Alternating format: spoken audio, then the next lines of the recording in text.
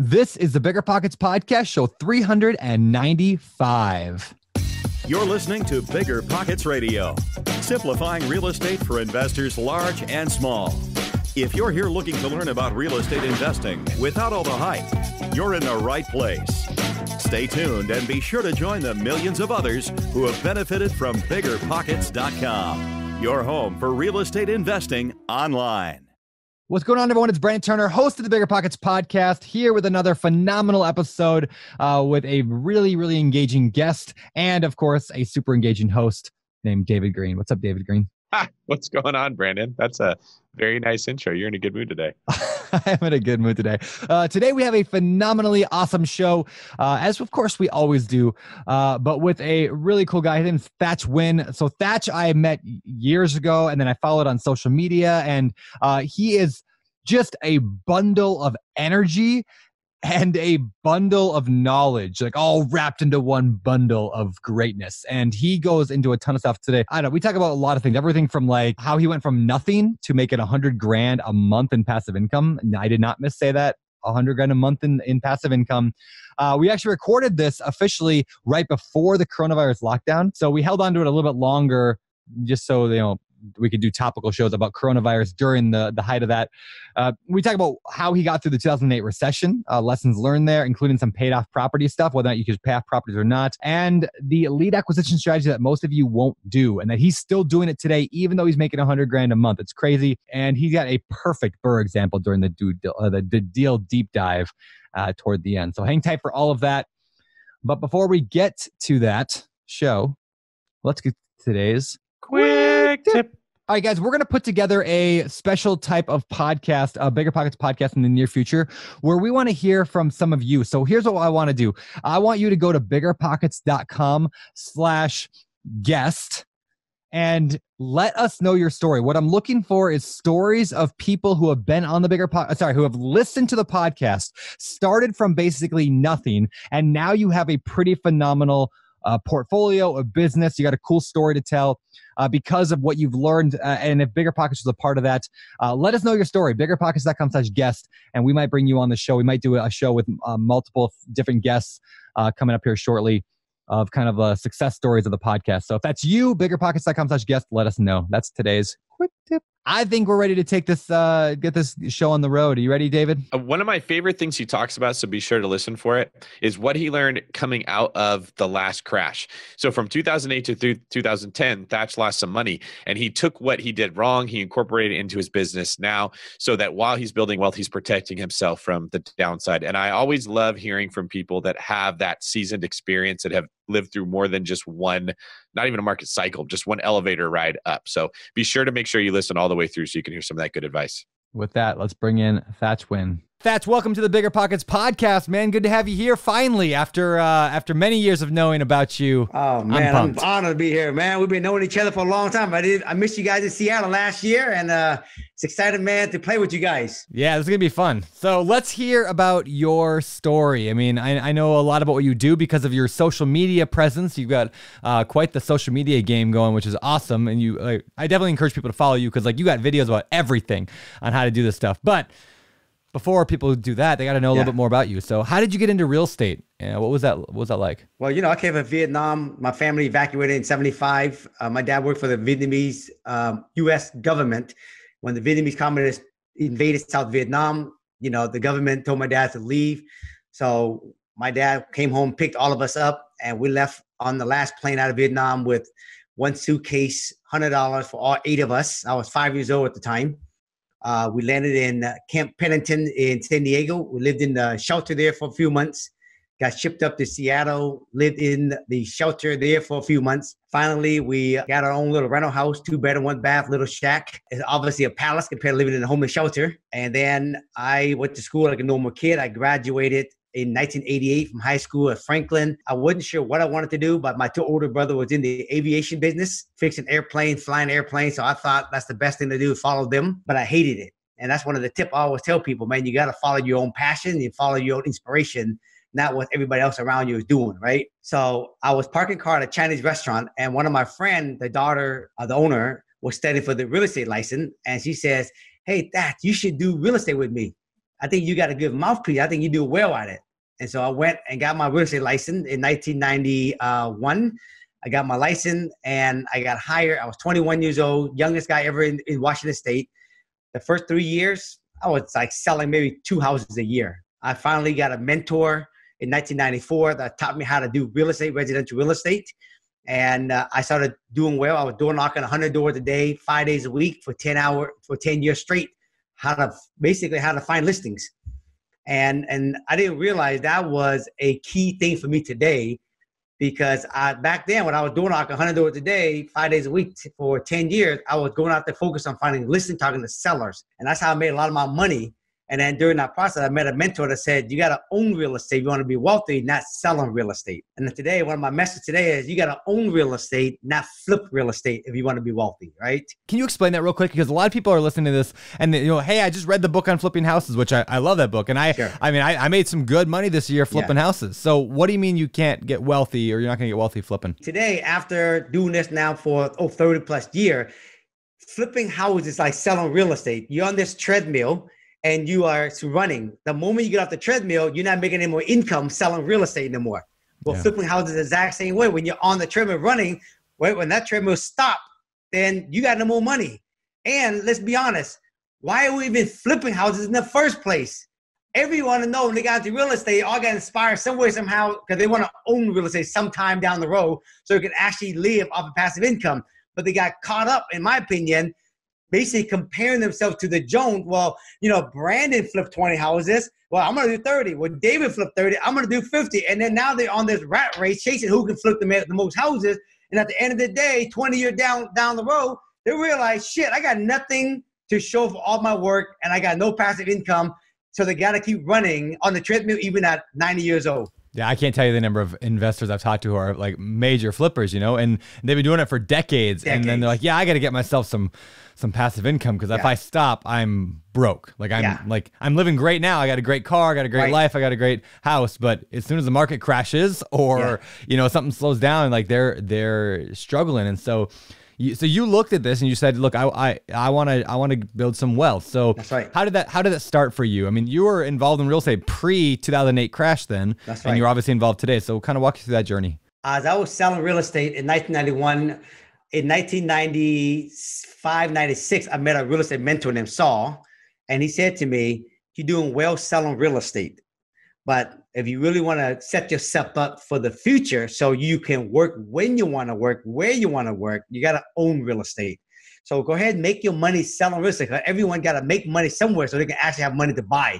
Yep. So go ahead and just crank out selling real estate. At that time, I was 27 years old. I was listing about 10 to 15 homes a month. Wow. So I was making $1 million at the age of 27 selling real estate. But what made my whole life jump was when Saul says, take the money you make and start buying real estate. And back then, you could buy rental property with 5% down, 10% down, not like today. And I was buying a bunch of rentals. And I remember one of my pivoting point was, Brandon and David, was I was living at home and I was the top agent and I wanted to buy a really nice house to live in.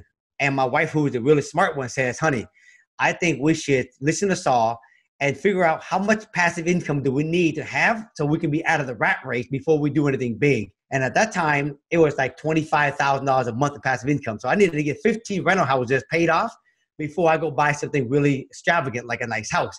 So I lived at my mom and dad's house, man, until I bought 15 rental property. Wow. And I was making $1 million selling real estate. And I remember a lot of people were talking shit about me. Oh, man, are you really actually making that money? Because he's driving a Benz and living in his mom and dad's house.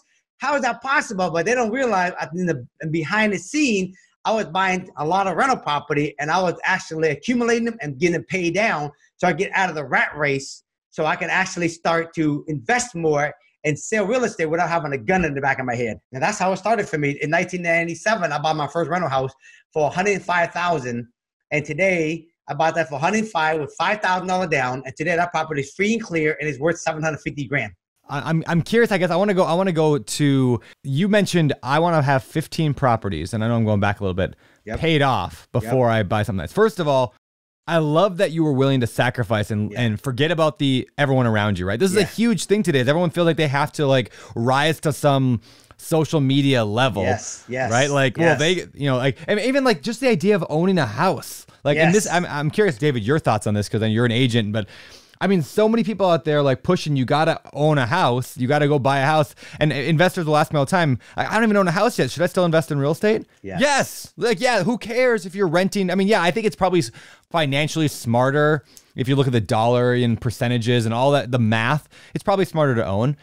But are you just owning something that's going to actually just hold you down? Because most people, when they go out and buy a house, then they're like, how much can I qualify for? I'm going to go buy that house, maybe even a little bit higher than that, and fight with my lender over it. And that idea of I need to own a house is, I think, holds people back more than it helps sometimes. But yeah, I'm curious if David, your thought as well, and Thatch, your idea on that. Go ahead, David. I just had this very conversation with a client yesterday who's saying, David, I think I want a house hack in the Bay Area, but I also want to go buy properties in the Midwest. There's some turnkey stuff I'm looking at. How do I know which one I should do?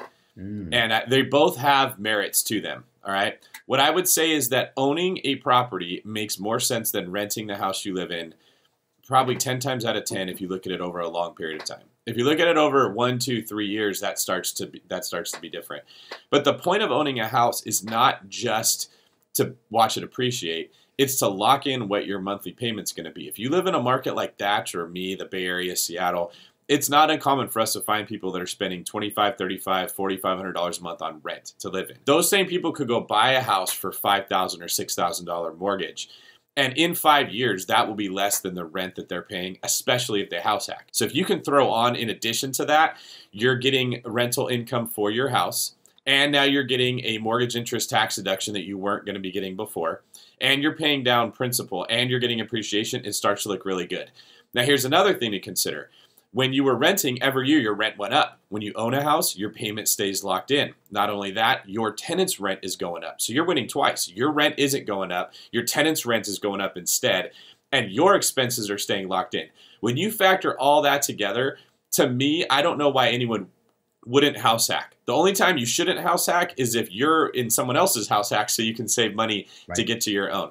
Buying a house straight up, just I'm going to go lock myself into a $6,000 a month payment, can totally handicap you so that you can't go invest in other real estate. Correct. But if you do it smart, it's the opposite. It should accelerate how quickly you can save. And then eventually your primary has enough equity, you can take a HELOC on it, you can go invest that money. So that's the way that I would look at it. It's not, I don't like when people get into the binary method of, should I buy a house or should I rent? Should I invest out of state or should I invest in my market? You got to look at your own financial picture and find out, like, maximize and tweak what makes sense for you.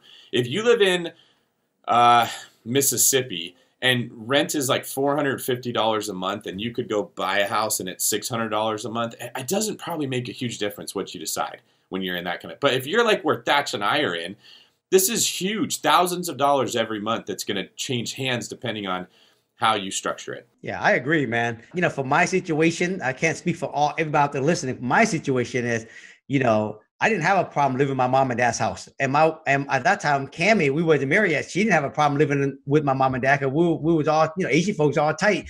And for me, I wasn't in a hurry getting out there and buying. And what I knew from my mentor was, man, get yourself set up so that you don't actually have to work. You can work when you want to work. And that was a tough sacrifice, Brandon, like you said, because, I was the top agent. I was the number one agent in the office and around Seattle, driving a convertible Mercedes-Benz. I'm 27 years old and I live in my mom and dad's house. You can imagine the shit talking that was happening on the street, right? Yeah. But today, you know what I mean? They know where the respect is, because very few people can do what I did, you know what I mean?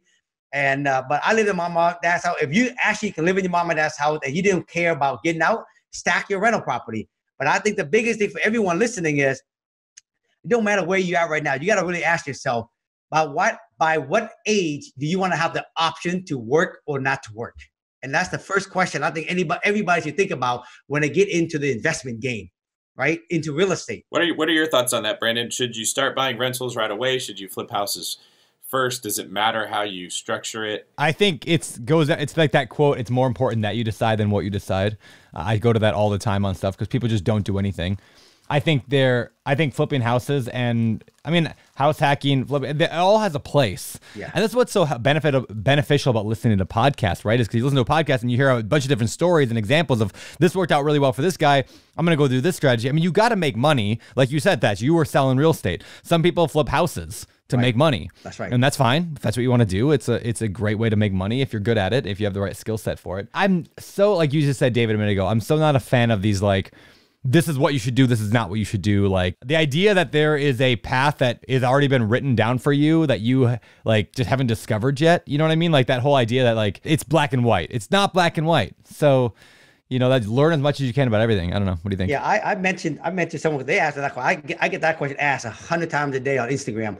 Hey, if you're a husband and a wife and you got 2 kids and you want to settle down and you want to get into school district, go for it. Go get your house, buy it, get in it, get it set up, and then go make some new money and start buying and focusing on building your rental portfolio. But if you're a single person and you don't care living on your mom's house, you just care hacking, do that. But you know what I mean? But the key is, if you want to get a house, get into it. But the key, if you want to start owning real estate, you got to go out there and figure out how to make cash flow come to the front door so you can actually buy it rental. Because if you only got enough money to do one or the other, you're still going to have a problem because you got to keep flipping, but you don't put your money in parking somewhere to make any cash flow down the road. You're going to be living in a flipping house for the rest of your life. I think of people, if you want to get into a house, if it's a have to for your family, get set up, go buy it. And after that, focus on building your cash flow. David, what are your thoughts? I was going to ask you that earlier, but like, what do you think somebody should do? I mean, it's the same kind of, it's not black and white. One of my favorite things, Brandon, that you ever said was that all these different strategies we talk about on the podcast are tools in a tool belt. You can do it this way, you can do it that way. The more you have, the more jobs you can take on. I love that. And the problem is when people start to say, well, do I want to be a hammer guy or a nail guy? Now, you do want to niche down on one element and be good at what you're doing, okay? But there's lots of different ways to do the thing you're good at doing, if that makes any sense. You could be a house flipper that looks at you get that deal under contract, you're like, oh no, I'm keeping this one. I'm going to split it into 2 units and have a rental, like what Thatch was saying. I have a very specific formula for how I build wealth. And it's super simple because I like to take complicated things and make them simple.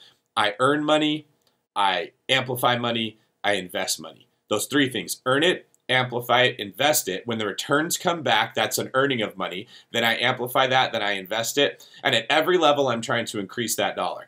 So if I can earn $1, turn it into $1.50, amplifying it, invest that and turn it into $1.75 or $2 by adding equity to my deal, that puts off cash flow, which becomes earning, and I run it through that cycle again. There's all kinds of different ways. You have to know the type of investing you're doing and how it fits into that formula.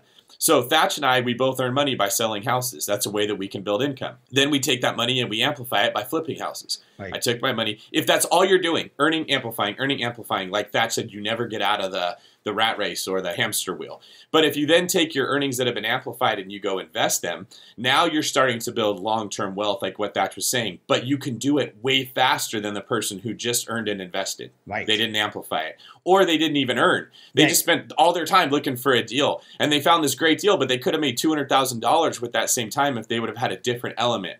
So you take your skills, you learn how to apply them, and then you create this ecosystem that starts to create wealth for you. And that's how you get to the point Thatch is at, where he's got this much passive income a month. He didn't just say, I'm going to go do this one thing and do it to get to 100 grand a month. He combined all these different ways in a method that caused his money to make him money, caused this opportunity to develop that opportunity. And the end result is what he's talking about. And you've got to tweak your thinking if you want to get to that place. Well said. Well said. Well said. All right. So, Thatch, let's go back to you. Yes, sir. Your story. You got in, living with your parents, started buying these properties. Now you said 15 properties. Did you pay them free and clear? Were you getting mortgages on them? What was what was the story there? I accumulated the number of doors I needed. So I know that if I had those many doors, I'll get in like 25 grand. Once I accumulated the number of doors, and then I call it phase 2, which is I started to pay them off. Okay. So phase 1, I accumulated. Phase 2, then I pay it off. And once I got that out of the way, now I am out of the rat race. Now I can go ahead and increase whatever I want, but I'm doing it because I want to do it. not because I have to do it. That's cool. Yeah, there's a lot of debate on whether or not you should pay off properties. Let's have that debate real quick here, or there's a discussion. You could pay off a mortgage at 4% interest, and then it's basically like you're making 4% of your money, which people say is stupid from a financial standpoint. But then the beauty of having them paid off is that nobody can come take it from you. Dave Ramsey all day long would fight for pay them off as quickly as possible, or just buy them for cash. That's right. So how do you look at the debate, and where do you find yourself in there? Yes. So that's a good question. I get that question all the time asked. For me, I gone through this cycle now. This craziness going on right now. This probably not maybe the fourth or fifth time I've gone through some crazy stuff. And by craziness, you're talking about the coronavirus. Yeah, the coronavirus right now. I gone through the 2008 crash. But the bottom line is you got to have peace of mind at some point on this journey. If you always buy to keep buying and leverage to keep leveraging, borrow to keep borrowing, right? And you don't ever have paid off, you don't really have the true peace of mind. I mean, why are we doing all this for, right? Not to create more stress for ourselves. I will get older. I'm 50 years old. As you get older, you want peace of mind. And so in my opinion, what I learned from my mentor is figure out how much money do you need to live comfortably if everything was free and clear. And at that time, I said, if I had 25,000, if it's free and clear, so I'll be very comfortable. He said, well, let's make that the first benchmark. Let's figure out how many doors you need to have, and let's get those paid off out of the way so that you can have peace of mind. Then after that, if you want, you can grow how much more passive income you want, but your house is free and clear. You know what I mean? You don't have to worry about selling right now. There's a lot of real estate agents in Seattle right now that are scared to shit right now, or even just in anywhere through America. But in Seattle, since we are the hot city right now with this virus, can't nobody sell no real estate. Well, imagine this go for 2-3 months. They're all gonna go, broke, let alone what they're gonna do. So I think at some point, the peace of mind is worth a lot of money. So what I learned from my mentor is figure out how much money I need to have to be out of the rat race, and then get that out of the way, get my house paid. I live in a big house in Mercer Island. This house is like over $3 million, it's free and clear, right? And I get everything out of the way. And after that, I go and invest and grow my net worth and grow my passive income because I want to, and it's fun now. It's not because I have to. That's, to me, now I got a line of credit on all my property if I never need to get to them. But the other thing that, David, you said, why I still sell real estate, because that's new cash coming through the front door every single day. Yeah. I flip houses, not because of flip. I flip houses to bring the cash flow to come through the front door so I can actually buy good rental property. So that's the reason why I say pay off your property so you get out of that rat race first. And then after that, you can have mortgage on the other property if you want to. You know, one of my favorite books of all time, I've talked about it before on the show. It's called Life and Air. It's like millionaire with the word life instead of million. Yeah. And that's the point that they make in this book is like, if the goal of life is to get as rich as possible, to just like at any cost get as rich as possible, then we should play by certain rules. Like you shouldn't pay off your house. If the goal of life is to get is the number one goal is to get as rich as possible, you probably shouldn't pay off your house because, financially speaking, you can get more. The goal of life is not to get as rich as possible. It's not for me and not for you guys, I'm sure. Right. But peace of mind is a pretty big goal of life. So I'm actually leaning towards yours. Now, in the beginning, I wasn't going to wait 20 years to get into real estate without using debt because otherwise, I'd still be working at a bank right now, making $12 an hour. I wouldn't be where I am today. So I don't regret using debt to get there. But yeah, I'm working to pay off properties right now because I want that peace of mind that comes from, okay, now once I'm like, no matter what happens, I'm good no matter what.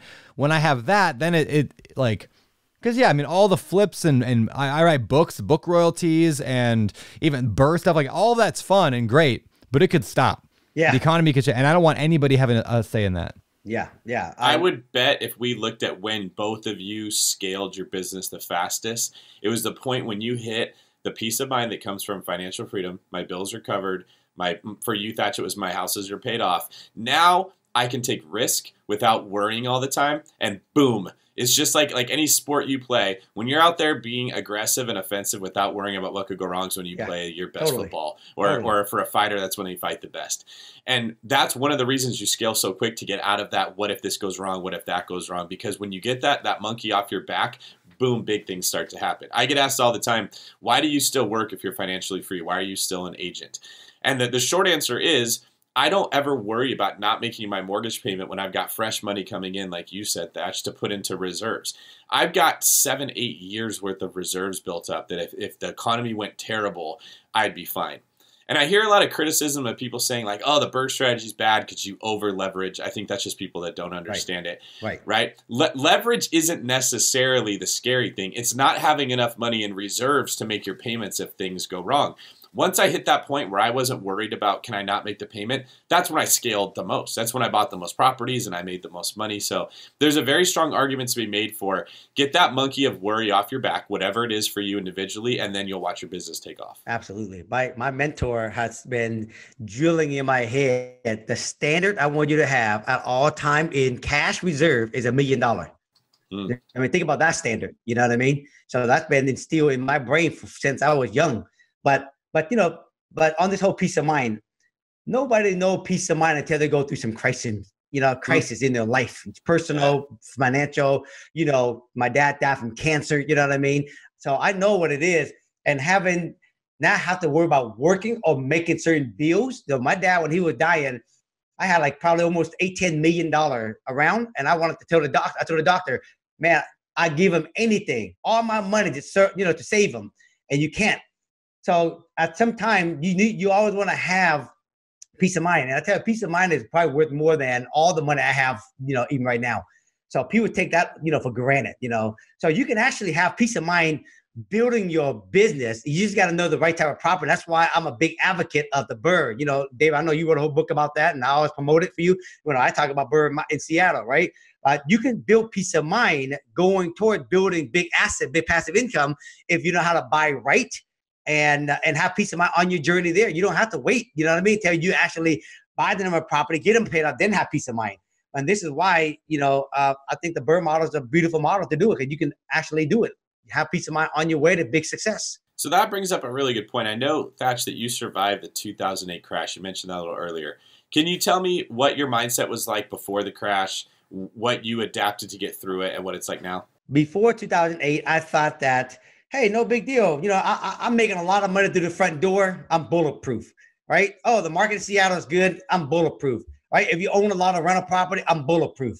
Well, I'm glad I got smacked, because during that 2008 market, I was making $1 million a year selling real estate.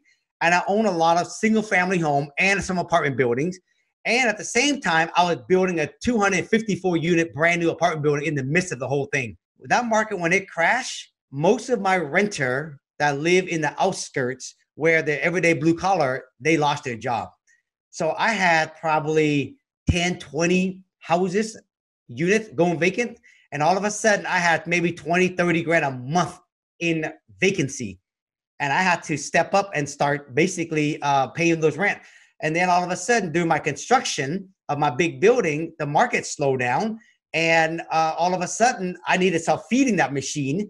And that was 100 grand a month in that complex. And a lot of my rental property wasn't all paid down, paid off. Now my 25 was paid off, but I had a whole bunch of them that's new that I didn't pay down and pay off. So then so now what I learned from that is, as I'm growing my portfolio bigger, at a certain point I stopped and I started paying some of them down again. Because if anything happened, right, I don't need to be sucking a lot of gas.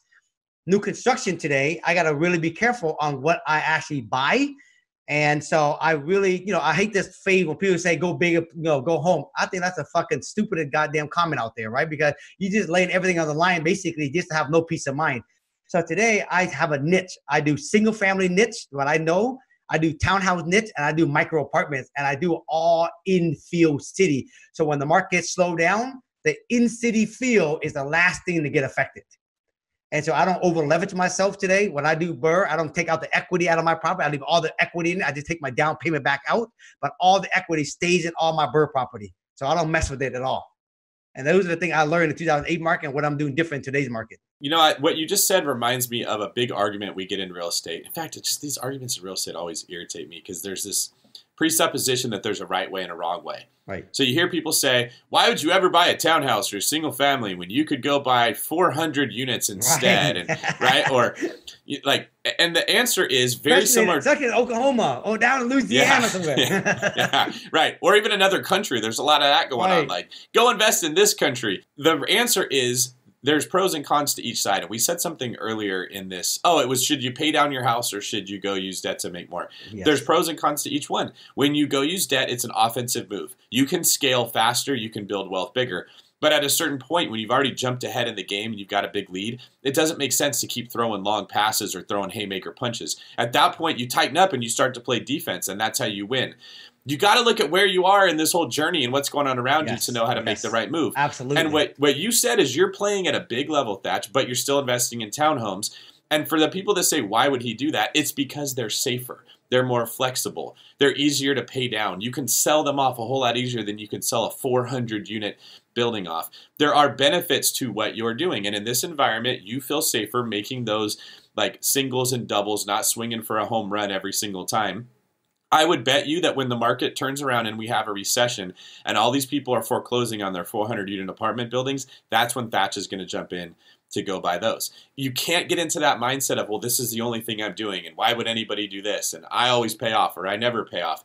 I think you kind of have to look at what's going on around you and make the call based on what the environment dictates. Absolutely. I mean, I buy single family home today. I build townhouses. I build small apartment building. I got a 100-unit apartment building we're building right now in downtown Oakland. We're building right now. So I play at all the level. And to me, I don't have a preference of what I buy and keep, as long as the number makes sense to me, right? And it's a big demand. Everything I buy today has a niche to it. My micro apartment in downtown Oakland is a niche. It's one of the most affordable price point you can get in downtown Oakland. So that's a very highly niche that I know that when the market turns, I'm still pretty safe compared to a luxury apartment in somewhere. Mm-hmm. What do you mean by micro apartment? Micro apartments are studio units that average about 300 square feet.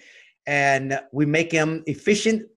We make them geared toward workforces, and we put them in area where there's high demand for rentals, but high demand for affordable housing. Yeah, I'm such a big believer in just affordable housing right now in that niche. I think that's where recessions happen. Like, that's right. They compress from the top. I think everyone kind of sees like, yeah, it's the workforce housing. Like, these people need a place to live, and the downside is, of course, like, these people are also the ones that are potentially going to lose their jobs. But there's just so many people at that level that are just not being served right now. I mean, not many people are building micro apartments right now. Everyone's building these big A-class, beautiful, because that's where like they can project out these amazing returns for their investors if everything just keeps going up and to the right. Go ahead, Thatch. And it looks good on the gram. Mm-hmm. It looks good on the gram. Look, you want to take all your people. Right? Yeah, look how beautiful this we have a pond. Right? We have a black swan in the front of it that's swimming around. Right. Not symbolic at all. But when you really look at your ROI return, I mean, it's ridiculous. You know what I mean? On the micro, right? And our building is always located in the heart of the center of it. And here's the thing. Yes, you're right. It compressed from the top. At the bottom, even if it had to go down a little bit, it can't go down any further because you're already so affordable already. Right now, a 450 square feet in luxury apartment in downtown Oakland, it go for $3,000, right? And our 300 square foot unit, 325, go for $2,000. And it's, and so and a one bedroom in someone's house is going for $1,500. See, at some point you can't go any lower. So you're pretty protected, when you really know a niche. And what's cool too is if you do a good job, and this is a belief I have, if you do a good job of rehabbing or building like you're building, now you have a new product. So let's just say that bottom rung does lose their job, at a good portion of them in that rent.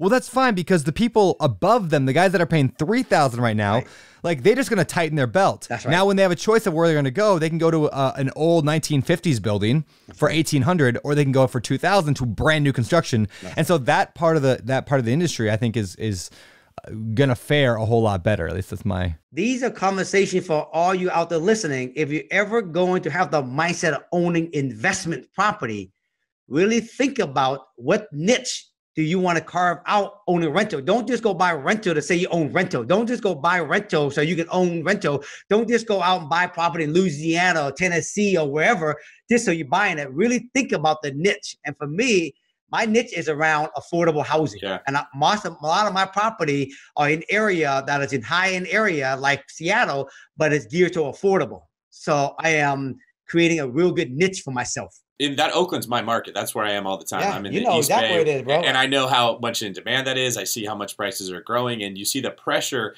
people are having to be able to afford the houses out there. Right. Affordable housing is where it's at right now. That's what everybody's is demanding. And really, The reason Oakland's growing is because San Francisco there is no affordable housing. That's right. So they're flooding over into Oakland because there's no more room. So that's just a good principle to look at when you're trying to figure out where to invest. Well, where is the place everybody wants to be that's too expensive? Find the place right next to that and keep going until you actually get to where you can That's kind of what Tacoma is to Seattle, isn't it? Yeah, it is. It is. Seriously. Tacoma is the overflow from Seattle's crazy prices. Yep. Yeah. So if you were trying to figure out where should I invest in Washington, I would say, okay, well, Tacoma is blowing up. So what's right next to Tacoma? Is there a suburb right outside of it where I can go and I can find something to house hack? The other point that I would want to make is that for people that are afraid to buy a house right now, there's going to be a lot of that. Okay, the COVID-19 scare has got everybody asking a million questions. People do not like uncertainty, so people are freaking out. But they're saying, should I buy? Should I wait? What's going to happen? Your mind will never, ever be able to answer that many variables. The best computer in the world couldn't handle all that. So what I do is I just plan for the worst case scenario and I keep moving forward. If you go buy a 4 or 5 bedroom house in Oakland right now, and God forbid the market tanks, right? That $800,000 house becomes worth $600 or $650. Well, there's a lot of people that are going to let their houses go because the market is dumping. We saw that in 2010. Where are they going to go? They need a place to live. They're probably going to come rent a bedroom from you. And you're going to be the person renting out that $1,200 bedroom or that $1,000 a month bedroom, okay?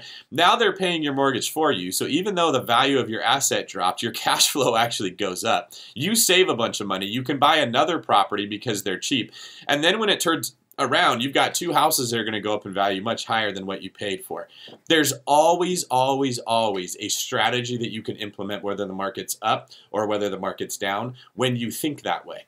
When you think in a one-track mind, I buy low and I sell high. Right. I cash flow and that's all that I worry about. You get yourself into trouble. When you can kind of like flow with what comes your way, like what Thatch is describing, you won't lose money in real estate because there's, if all the houses foreclosed, people need a place to live. Right now we have the opposite problem. We can't get buyers into contract. It is super hard because every house is getting 20 offers. That this brings opportunity for people that might have been in that position. And so that's why Thatch, Brandon, me have confidence to be buying, because we're not just looking at this single track mind, buy a house just to buy a house. We're looking at all the variables. Do you mind sharing, Thatch, like what your portfolio looks like now, kind of like what your investing has grown to? Today, I still sell real estate today. Mm-hmm. And then I also buy houses, single family houses. And pretty much most of the houses I buy are beat up houses, and I fix them and I keep them as BRRRR properties. I built brand new townhouses in Seattle. I try to find proper when I build townhouses, I try to keep them.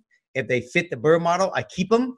If they don't come close enough, then I just go ahead and build it and sell them to keep more cash in my pocket. And I build micro apartments. So those are all my portfolios. So when you add all those up, I have over 100-something property. And I have over $100,000 a month in positive cash flow after everybody's paid out. Wait, say that again. How much? Yeah, over $100,000 a month. Oh, that's amazing. Started from zero. I have no investor in most of my property. The only investor I have in my property in Oakland, but all the other stuff, I don't have an investor. So I do all this again from new cash coming to the front door. And I get to keep all the cash myself. Yeah, and I love this because one of the big hurdles that Brandon and I have, because we spend so much time putting our heads together trying to figure out how do we help that newbie that's afraid get started? Because as you've seen, Thatch, once you have this much momentum, it gets so much easier. Deals come to you. You've already got contractors in place. Like this stuff just falls into your lap. And okay, I'll go to this with this one, this with this one. But that's because you have momentum. Building that momentum is the really hard part. And one of the things that stops a lot of people is the whole reason that they were drawn to real estate investing was not to build wealth. It was to get out of a situation in life they don't like. They don't have confidence. They think money's going to fix their problem.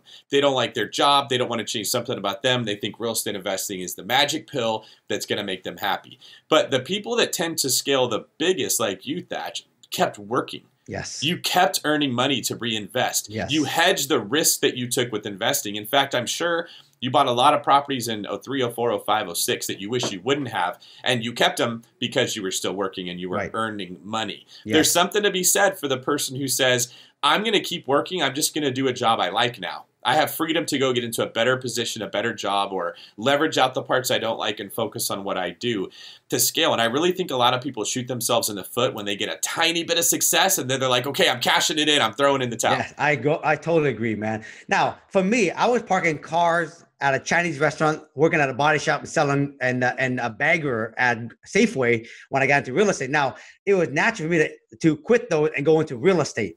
But today, real estate is my vehicle. Flipping houses is my vehicle. Building new construction, a thing that I don't want to keep. Those are my vehicle to bring new cash to the front door. So I can actually buy good rental property with my own money and keep 100% of my own property and my own equity and my own passive income. But yes, I see that all the time. As soon as someone get a little bit of success, they stop bringing new cash to the front door. And what they do, they go find an investor to put the money up.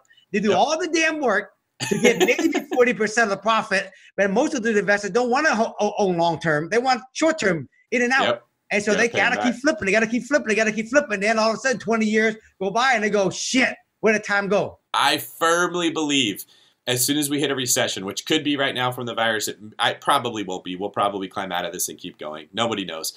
But a lot of the people that are posting on social media, let me teach you how to make money in real estate, do big deals, I'm going to show you how to raise money and syndicate, are going to be gone. We're never going to hear about them again. Their social media is going to disappear because it's exactly what you said. They just rode a rising tide up. They made it look easier than what it was. A lot of those people are critical of the people like us that are saying, no, just keep working hard. Keep your foot on the gas while you're growing. Like, no. Quit your job. Pay for my program. I'm going to teach you how to do it. And they're going to be left when the tide goes out. What's that Warren Buffett quote? When the tide goes out, you see who's been swimming naked. Yeah. I love that quote. What's your thoughts on that, Brandon, about brand new investor going out there raising investor to do deals? I don't want to say people shouldn't do it, right? It goes back to the black and white. There's everything got their own thing. There is a whole lot of people, though, today that are really excited about this idea of, I got no money. I don't have any experience. Right. I'm going to go out and do a syndication because right now money is easy. Right. And convincing people is fairly easy because everyone's like nervous about the stock market. Real estate's been going up too. Yes. Real estate's been going up. Yeah. So it's I don't want to say easy, but it's easier to be a syndicator now than it ever has been before. But yeah, again, none of these people know. So I think if you're going to do it, that's probably okay if you go work with somebody who's been there, done that before. And so you're part of their team and learning alongside them. Yes. But yeah. You know what it reminds me of? Do you guys remember when Texas Hold'em just like completely took off and everybody was just wanting to play poker and watch poker? Texas Hold'em just became huge. It was on like ESPN. All of a sudden poker became a sport. I don't know how that part worked, right? But everybody wanted to play Texas Hold'em. So if you were a poker player, that was the best time ever to be good at it because all these schmucks that know nothing about poker want to come play and they're bringing money and you're just taking it all, right? That's like when the real estate market's doing super good. You don't have to be that great. You just got to be a little bit better than the next person and you're going to collect everything, okay? But if you're the really good poker player now that we've moved on and now Texas Hold'em isn't the cool thing anymore, there's different stuff that people are interested in. Now it's really hard to make money playing poker compared to what it was like then because there's not as much easy money flowing around. And that's something just to be aware of when you hear all these people saying, I did a ton of money. Look at my check that I just made. It doesn't mean real estate is a scam, but it does mean it's easier than normal. And that isn't natural. It's not going to stay that way forever. All right. So Thatch, before we get on to like the deal deep dive and the rest of the show, I'm curious, you talk a lot about BRRRR. I know on your Instagram, you talk about BRRRR. Can we talk about, and real quick, in case somebody hasn't listened to this show before and they don't know what BRRRR is, can you explain what BRRRR is? And kind of like, how do you know if a deal, like how do you know you're going to go and BRRRR a deal versus you're going to do something else with it? Like any tips you have on people trying to get into that world? David obviously wrote the book about it. So, I know a lot of people ask me, you got a book? And I was like, no, but David Green got a book. Go get it over there. Right. But BRRRR stands for buy it as a fixer, rehab it, rent it, refinance it, right? And then repeat the process, okay? So after all my experience on real estate and, trying to bring as much cash in the front door as possible, how do I get to a point where I can actually buy more property? And of course, BRRRR was the thing I learned from mistake, from just doing a lot of deals. For me today, after owning a lot of property, owning property in certain location, I realized there is 3 ingredients, or I call it 3 component, in my opinion, to create my opinion of a true BRRRR for me and a property I will keep as a rental. If it doesn't meet those 3 criteria, then I don't keep it. Criteria number 1, it has to meet the 70% rule. If a property is appraised for, if it's going to be the ARV is going to be $1 million, purchase price and rehab price should be a minimum of 70% all in, right? If I don't meet the 70% rule, I don't keep it as a rental. If it's at a 65, I might keep it, I might flip it. Okay. Number two, it has to be in an area that have good rent, so that when I pull my down payment money back out and finance 100% of my 700,000, the rent has to cover all that and property tax and insurance and give me at least $500 plus and more. All right. If it doesn't if it's not in that area that can do that, I don't actually buy it because of the area, and I just sell it. And number three, it has to be in the area where I work, where it appreciates every 10 years. It double every 10 years. So if it doesn't double every 10 years for me, I don't actually keep it as a rental. I get rid of it. So I learned from all those life experience in the past that I have a home that I used to own in rentals in the Seattle area, where after 20 years, it never even doubled. And when it's time for me to sell it, I bought it for $150 and it was worth $175 after 20 years, right? And even so, in that market today, isn't that strong in Seattle. So I made a conscious choice that from now on, I'm going to sell those property and move it close into an area where it has a better appreciation. So that's why today when I buy a property, I always look them in certain area in Seattle. And so I get the appreciation. I only buy a certain area where I have good rent. And of course, I only buy property where I can create the value. I get 30% margin. Otherwise, I don't keep my rental property.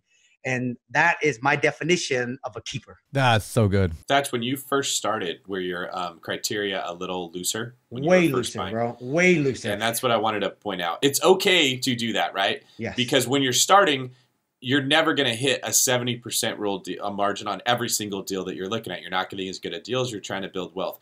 For Thatch, you've changed your criteria to meet where you are in life and what makes sense to you.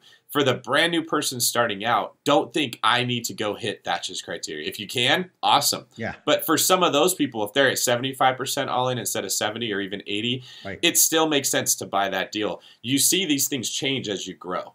Because I was thinking as you were talking, I have 3 criteria.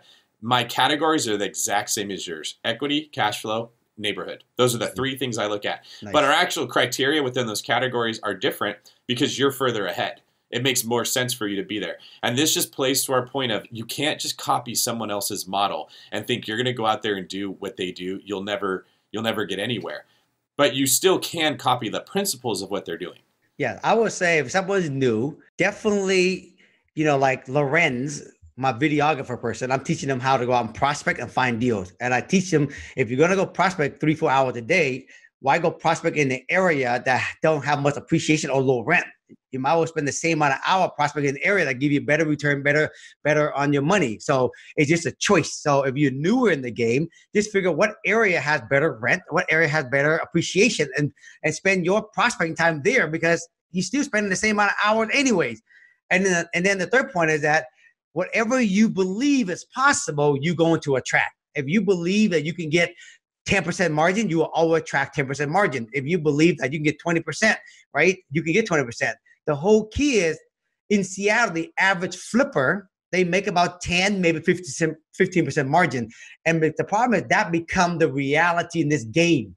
And so I tell Lorenz, when he's new in the game, don't listen to that reality. Listen to the reality that someone like me is telling you, because now I'm brainwashing them with a different reality. It's all exposure out there too. That's why I love doing these podcasts with people who are playing big, because it's not that I have more experience, right? Which I have gone through a lot of mistakes. And I tell people, you don't have to learn, you don't have to make the mistake. You can learn from other people's mistakes. And if you go find area that have better rent, better margin area, and better appreciation, start playing in that sandbox, and you will find better opportunity, and you work your way up to finding better margin in that sandbox. Well, I was going to say, for anybody who wants to know more, go deeper on this. I know, Thatch, you recently did a video with Tarl, who's a mutual friend of ours. Yeah, it's on the BiggerPockets YouTube channel. It's called How to Start Thinking Like a Big-Time Real Estate Investor. It was phenomenal. I want to recommend everybody. We'll actually put a link to it in the show notes as well for the show, but go check it out. How to start thinking like a big-time real estate investor. You can even just type that whole phrase into YouTube. And really, really good stuff. I wanted to ask you, Brandon, you're in a very similar situation. You're in an expensive market, Maui, just like what Seattle is. You've got your hands in a couple different methods, and you're creating a synergy between all of them. What have you found since you moved to Hawaii? Like, how has your business changed, and how has your mindset changed when it comes to what strategies you're going to use? Good question. So this goes back to what you were saying earlier, kind of we talked about a number of times, is you can't just follow a formula or somebody's rule that says this is how it's done. I'm a firm believer that every single market you can invest in real estate. Doesn't matter. Every market of all time, doesn't matter. You can do it. But you can't always do the same thing that you were trying to do 5 years ago. You can't do the same thing that they're doing in the other market. I don't know if I could do what, David's doing in Jacksonville here. I don't think I could do, but I could do what I could probably build micro apartments, maybe, but maybe not. Like, again, like everything's different. So I found some stuff that's worked really well here. And how did I find that? By talking with people who are actually doing it. Because if other people are doing it, then my assumption always is I can do it and I can do it better. That sounds a little bit arrogant, but like all I mean by that is like I will work harder and I will learn more and I will test more and fail more in order to get to the end result more than most people will. And so if people are actually, I got this from like the 10X rule, Grant Cardone's book. He's like, whenever he sees somebody doing something inspiring and great, he doesn't get jealous. He says, well, if they can do it, I can do it. Like that means the opportunity exists. And so, you see somebody with a huge social media following, don't be like, oh, they suck because they got a big following, get all jealous. It's like, oh, it's possible in this niche to have that big of an audience. Great. That's where I'm going to go. So anyway, I'm not sure if I answered the question, David, but that's what I did here is I found flipping condos has worked really well for me here. So that's what we're doing. We're flipping a number of condos. And in the past, I was like, I would never buy condos. Right. But in this market, it worked really well. And then I bought a triplex that is basically doing the Joe Asamoah strategy, who's a guest we had on the podcast, doing that strategy and going Section 8 with that. And that's working really well here as well. So I don't know. I want to point out part of the reason that it's working for you is you're taking the resources that Brandon Turner has unique to him and he's utilizing them. So Brandon meets people that want to help him. We met Greg. We just interviewed him. I don't know if that show has come out yet or not, but he's helping you build a flipping business. Thatch, at this point, from all the houses that he's sold, from as long as he's been in real estate, from the people that follow him, he has resources that other people don't have that he uses to help build his wealth. And before everybody says, well, that must be nice to be Brandon and Thatch, I don't have that. You do have resources that we don't have.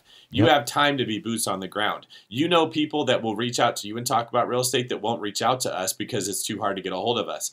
There's things everybody has that they can use if they want to do this. When you're picking your niche, ask that question. Where do I have a competitive advantage? Where am I likely to get deals? The flip that I'm doing right now, my partner and I we each made $100,000 on this flip. Wow, okay, nice. It came from a friend who was in financial distress, was going to lose the house to foreclosure. That is not a special David Green gets this deal that nobody else can get. That's because when it comes to real estate, they think of me and they said, what do I do? I'm going to lose my house. And we were able to step in and make a win-win for everybody. Everybody out here has that chance. I mean, if you don't have a friend, maybe that's the case. You should work on making friends. But there's always resources that you have at your disposal that you can use to help you with your goals. Hey, Thatch, where do you see yourself headed in the future? I got a 14-year-old boy. I got a 12-year-old boy. And for me right now, I'm just having fun right now doing real estate. I'm not doing it because I have to. I want to, in the next 5 years, I want to get to $200,000 a month in positive cash flow. My 12-year-old Hudson's going to be in college here, probably in 6.5 years. And then by then I want to do some 1031. I want to buy me a house in Newport Beach and down in Maui next to you. Nice. You can buy next door. It's a nice house. I just spent some time there last week. Okay, good. We'll be neighbors. All right. And then after that, I can just work wherever I'm at. Right now I just got to stay in Seattle, be with my kids. But I'm just positioning myself again. I'm thinking right now, 10 years down the road, basically. How do I want to position my 10 years down the road? I know my kids be out, in college, out of college. So I'm just stacking my money, stacking my rental. I want to buy a beautiful home on waterfront on Mercer Island, but again, a lot of people don't see this. I want to sacrifice because the waterfront house over here is going to cost me $10 million over here in Mercer Island. I don't even need it. You know what I mean? I got a nice house now, but I'd rather go ahead and stack more rental, get up to $200,000, so that when my kid get out of school, now I have a lot of options. And that was no different back then when I was living in my mom and dad's house for a good 10 plus year, 15 years when I bought my first house. So that's what I'm doing. You know what's cool about this episode, hearing your story, is like, on social media, I know you drive a cool car, right? Like, what do you have? I got a Rolls Royce convertible. I got a Ferrari 488. I got a G-Wagon Mercedes. I got a new Bentley coming here next month for my birthday. All right, so you're a car guy. Brandon just opened Pandora's box of cars. Yes, question. Yeah. So, well, here's what's cool is like on social media, people might see that and they're like, oh wow. So Thatch has got all these cool cars. Like, I'm going to get that if I jump into real estate next year. It's cool to hear your story. I mean, you've been in this for decades. You lived with your parents for a long time. You paid off all these properties. You're like, you earned those cars. They didn't come naturally. So I have a quick question on that note. When should somebody, do you think, reward themselves with the new car, with the fancy stuff? And when should they say, you know, I'm just going to keep plowing it back into the business and wait until I have more? When's that point? I think first thing is, I think if anyone get on this journey doing real estate, especially if they want to get into investment real estate, I think the first question that we talked about earlier, at what age do you want to have the option to work or not work? Right? How many doors that would it take for you to actually have that? So if it's $20,000 a month on your journey, going and making money and start accumulating enough doors and start buying those doors and then even start to paying some of those down on your journey to your 20,000, right? Hey, if you're driving a Honda, you want to just get something nice, but you can't afford a Ferrari, go buy yourself something nice. Going from a Honda to a Lexus, what I did, right? Because it's not going to make that much of a difference. It's not going to change your life overnight, going from a $500 to a $600 car payment. But at least you're rewarding yourself. You know what I mean? So you can be inspired to keep going towards your $20,000 a month in passive income, right? I didn't get my Ferrari, you guys, until 15 years later when I first decided I want to buy a Ferrari. That's when I got out of the rat race before I bought my Ferrari. And so that was my big ticket. But I did buy, and I went from a used Honda and I bought a brand new Acura Legend, and the monthly payment was $300 different. You know, and I worked my way up to buying a used Mercedes Benz. That was, you know, $300-$400 different. So I say reward yourself, but, you know, don't jump from crawling, trying to do a marathon overnight. Yeah, and this goes back to what we talked about at the beginning of the show, right? It's like people compare themselves to other people's like what they're doing and say I have to do this too, and it doesn't work that way. Everyone's got a unique journey. And if you go out and buy, let's say you get into real estate, you're super excited about it, and you jump in and you go buy that Tesla that costs you $1,300 a month. That's $1,300 a month more now that you have to try to generate. That's right. That's years potentially longer you have to stay at your job because you're hampering yourself with this thing. So if you want to reward yourself, then make it a reward. Don't make it I'm going to reward myself first and then try to out-earn my reward. That's where I think people... Well, what Thatch did that kept him safe was that he let his investments buy his toys. He didn't use his principal to buy his toys. It's completely different when your apartment building bought you a Ferrari than when you bought a Ferrari so you couldn't buy an apartment building.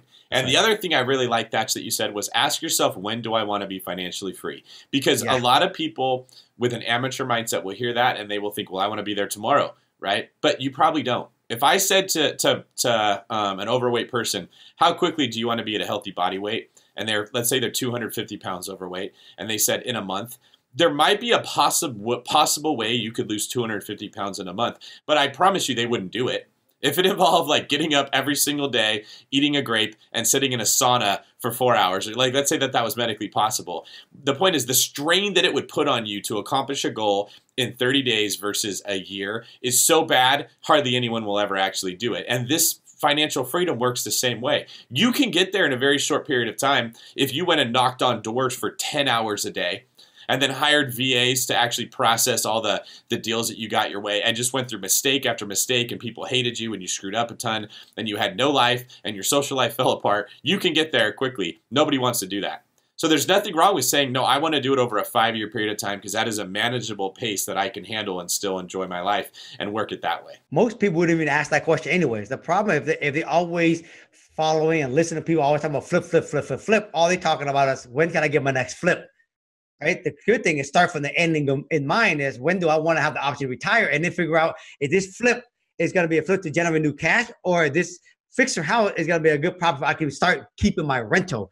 You know, after this conversation, this podcast, I think for give people an idea. If you want to start having nice stuff down the road, start thinking like an investor more versus a flipper. What do you need in your business right now that our audience could help you with? Anything that you're looking for that, I mean, 250,000 people listening to this right now, anything that they could offer you or bring you? I think for me, it's, if anyone, have any kind of, house, land, a townhouse, sites, apartment sites, in Seattle that you guys are looking for me to buy, think of me. I'll be happy to look at it. If I don't like it, I can refer to other people.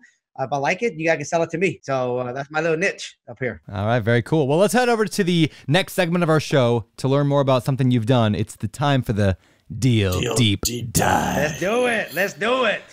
All right, Deal Deep Dive, the part of the show where we dive deep into some particular deal that you have done. Thatch, you got something in mind that we could dig in on? Yeah, you know what? I've been thinking about it here, and after talking to Kevin, he said that probably 40-50% of the people are more beginner, right? Yep.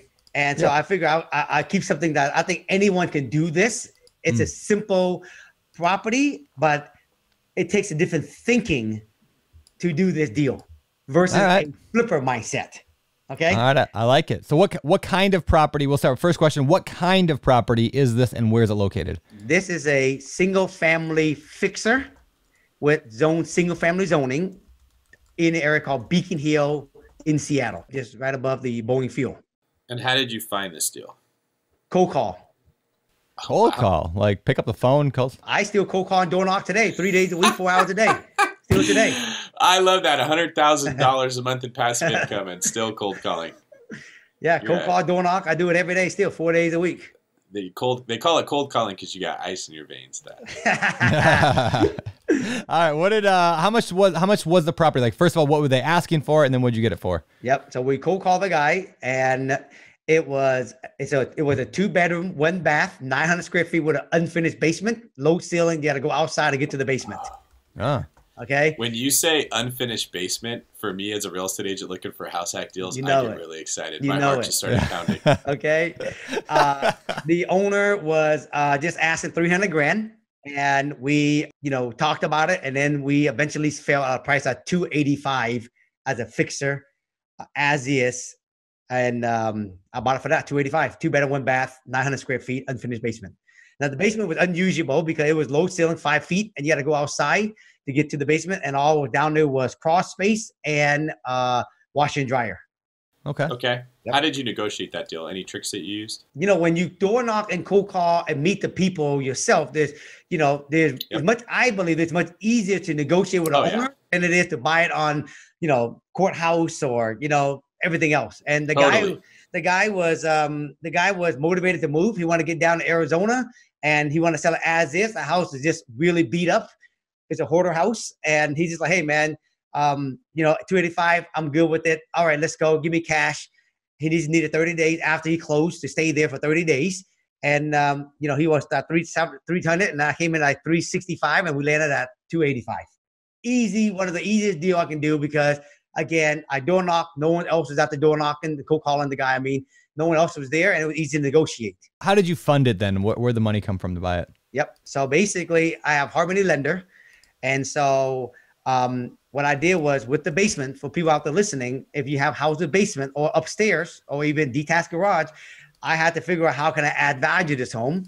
Mm-hmm. And the basement, I dropped the basement floor versus jacking the house up. I dropped the floor. So I created a 6.5, 7 feet ceiling and I put 2 more bed and 1 bath downstairs. And now I made it an 1,800 square foot home. Wow. And the total rehab was 140. So 285. I've never heard of somebody dropping a basement floor. That's we clever. Do that all the time. Yeah, that's exactly I never knew that was a thing. And what he actually gave a really good nugget there where he said instead of jacking it up, because if you're smart when you hear that, you realize, there's 2 ways to do it. I could jack it up or I could dig out the floor. Let's ask my contractor which is the cheapest way. That's right. And dropping the floor is much easier, much cheaper. And so we reconfigured the upstairs. We got it all out. We made a staircase to go downstairs. So now this home, I bought it for 285, 140 for rehab, and it's a total of 425. Okay, now it's a 4-bedroom, 2-bath, 1,800 square feet, and hard money lender at the time, right, asked me to put down 20% of 425, which is 85,000, and then they financed the rest. But Thatch, I don't have $85,000, so I can't do this deal. And then people shut off this podcast, right? That's right. So what would you do if you had nothing? If you had nothing, okay, you have such a good deal. The most easy thing you can do is you can assign it with this property was appraised after I got done for $700,000. So there's $275,000 equity in this house. If you know how to run the math and run numbers, if you didn't have no money and you couldn't get no source of getting nobody to put up the money, assign it for $100,000 and you can make $100,000 right there on the spot. Yeah. That's awesome. Right. And if not, find someone with 85,000, right? And then, split the profit with them. Yeah. I love it. That's great. Right. Finding somebody to bring the down payment and then split the profit is one of my favorite strategies of all time for no money down. Yeah. Especially with this kind of equity. Yeah. Especially with this equity, right? You get the deal. The pieces will work out on their own. And by deal, we mean a lot of equity. That's what Thatch is saying. You got it at a good enough price. You could do anything. You have every option that anything at your disposal. This is why I preach this all the time, guys. Flipping houses to flip houses is overrated. in my opinion, finding good deal is really where the money is at, where the opportunity is at. If I were to teach people how to just go out there and find deal like this, they don't even have to flip house. They can just assign it and make $100,000 and just move on. All right. And then when the next time they ever find a deal like this, instead of assigning or flip it, fix it up and then keep it as a BRRRR property. Beautiful. Okay. So what did you actually end up doing with this deal? After I got it all done, I put $85,000. After I got all done, the bank, I had to refinance from hard money into permanent financing. The bank sent out an appraiser and they appraised for $700,000. And so they said, I will loan up to 70% of the appraised value, which is $700,000. 70% is $490,000. Well, I'm all in at $425,000. So I told the bank, I just want to finance $425,000. And so they said, no problem. You got plenty of equity in it. So they financed $425,000. So at $425,000 finance, I got my $85,000 back and the hard money got their money back. Yep. And so when I got that, I got no money in the property. I left my $275,000 equity in the property. I didn't take it out. And my mortgage after property tax and insurance, I rent this for $3,500 and I make about almost $700 a month in positive cash flow with no money in the property. I got $275,000 equity in the property. Anyone can do this deal. You just got to go out there and prospect the owner directly and find those opportunities. You cold called, right? That's why you got it. I mean, that's amazing. And finding opportunity where you can add square footage to create the higher ARV. And that's exactly what we're doing with my real estate business. Is I've got like 4 guys combing the MLS to see where did a listing agent screw up and say this house has 1,100 square feet, but it has 600 square feet that wasn't permitted or wasn't included or could be added. That's why when you said unfinished basement, my little antennas go whoop.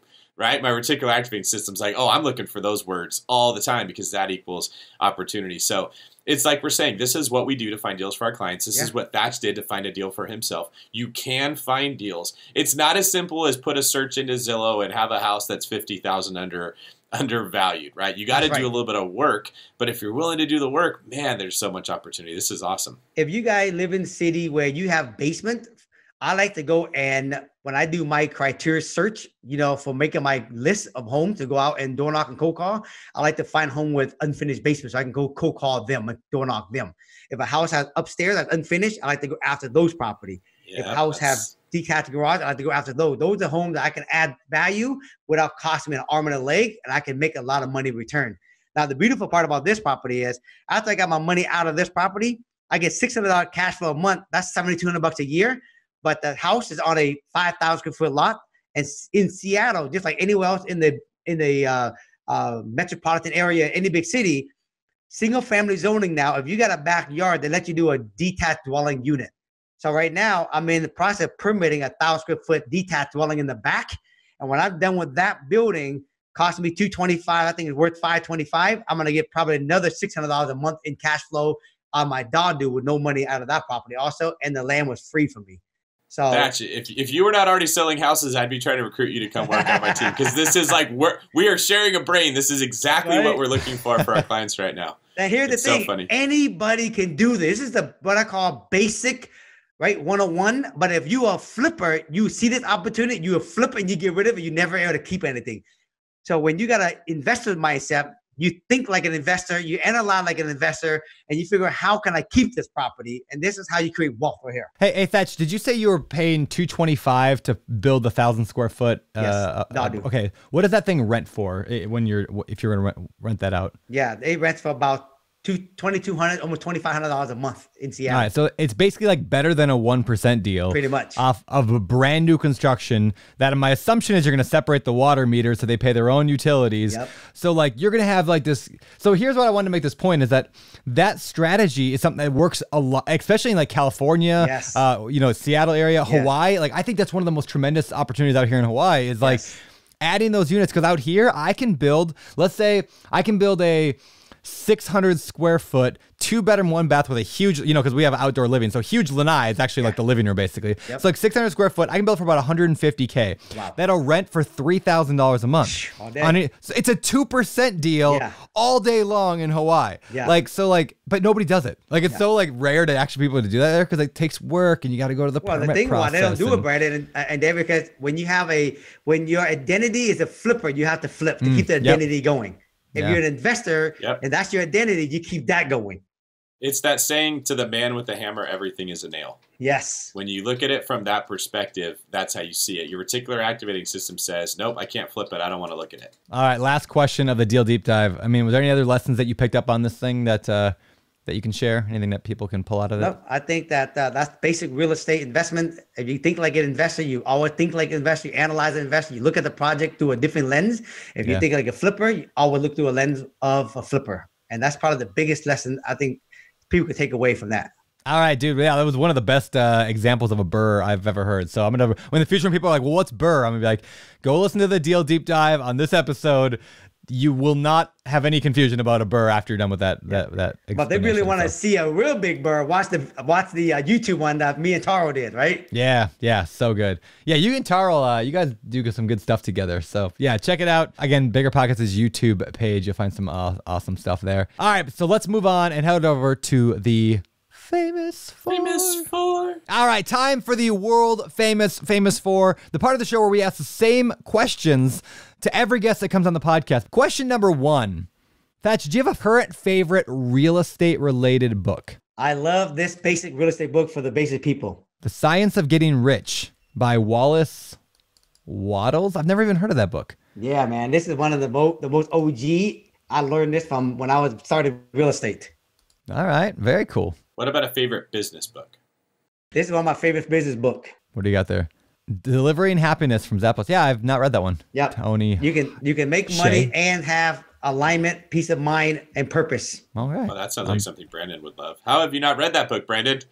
I've not read either of those books. This is great. Thatch, did you listen to every single episode of the podcast, find the only books Brandon hasn't read, and go bring those here? How'd you know that, man? How'd you know that? I've never seen him stumped twice. This is awesome. It's like someone just knocked out Muhammad Ali twice in a row. All right, so when you're not finding books that Brandon hasn't read, which is a goal in and of itself, what kind of hobbies do you have? I coach my kids, 2 of my kids' baseball team. They play 14 baseball U and 12 baseball U. I love to be on their practice, their games. And then, we love to travel, take the kids around the world and just have real life experience with those guys. And that's one of the things we love to do, sports and, developing those guys, mindset, personally, and everything, business.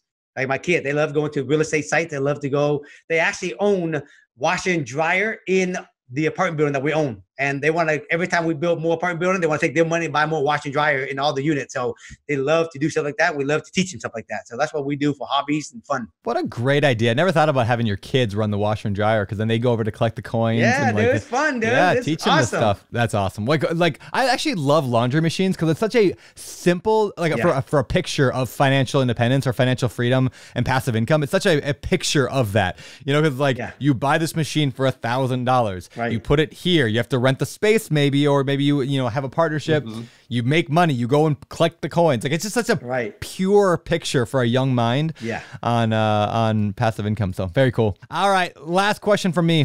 Number 4 of the famous 4.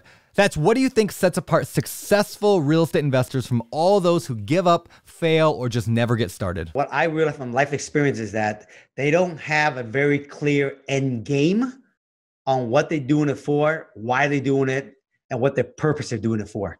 If you don't have a real clear end game, then you're not going to keep going when the time gets tough or when you fall down, you won't get back up. So you got to have a real clear end game, what you're doing all this for. For me, my end game was to be out of the rat race and to work when I want to work, where I want to work, and to travel when I want to travel, take whoever I want to take, and to me, that's freedom, option, choice.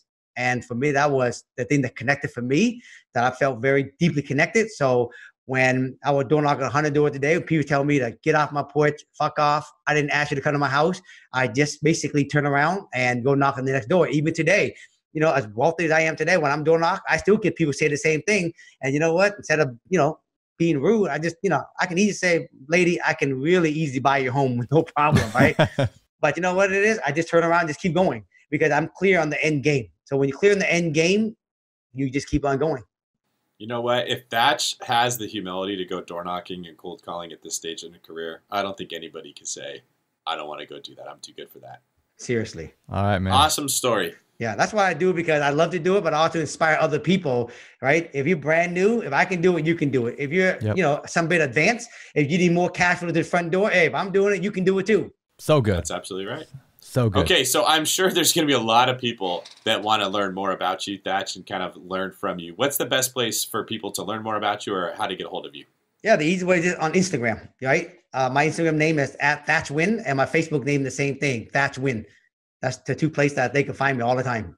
All right. And we will, of course, link to that on the show notes as well. So everyone go check out Thatch. He's awesome. Follow him on Instagram and all the social media channels. It's actually super entertaining to watch you. I've been following you for a while. So Thank you, you keep it fun. Time to get out of here. David Green, you wanna close this up shop? This was an awesome talk. I really appreciate that. I think a lot of people do too. This is probably one I'd recommend people go listen to twice and share with friends, because there's a lot of value that was packed into this thing. And yeah, I guarantee that you missed something when your brain was thinking about the thing we just said before. I'm going to go listen to this one myself because I really, really liked it. That being said, this is David Green for Brandon, the Maui Condo Flipper Turner, signing off. You're listening to BiggerPockets Radio, simplifying real estate for investors large and small. If you're here looking to learn about real estate investing without all the hype, you're in the right place. Stay tuned and be sure to join the millions of others who have benefited from BiggerPockets.com, your home for real estate investing online.